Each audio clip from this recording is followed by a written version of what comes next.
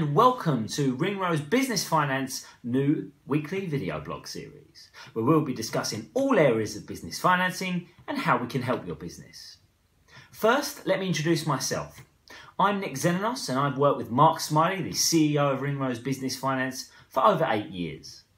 Mark has been involved in business financing for over 25 years and he has the passion and drive, along with an address book full of can-do decision makers to help your business.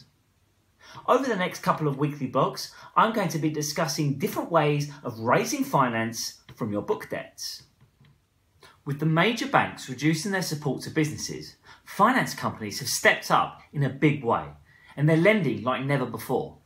You just need to know where to look. Take a look at your humble mobile phone.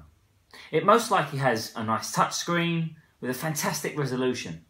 It will have comprehensive internet capabilities and apps that can do everything under the sun. If you're like me, you won't be able to believe the changes made over the past 10 years.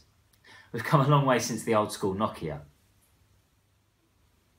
Well, the same is absolutely true with raising finance and using your book debts as security. Now, there are various ways to implement this kind of finance within your business, and we'll take a look at the 3 most effective ways in the next couple of videos. Let's start with selective invoice financing. Just use it when you want to.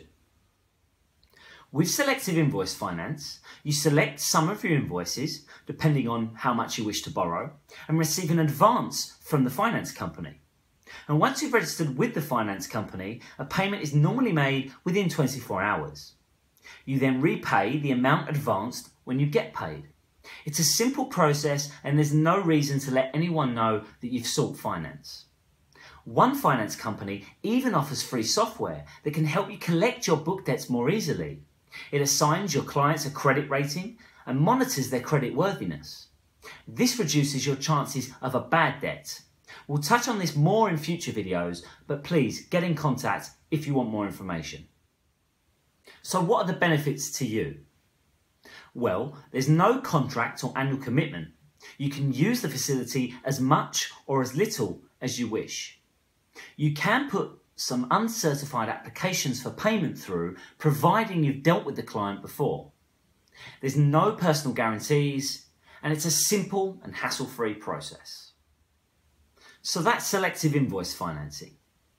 In next week's video, I'll go into more detail on the issues companies have with invoice finance facilities.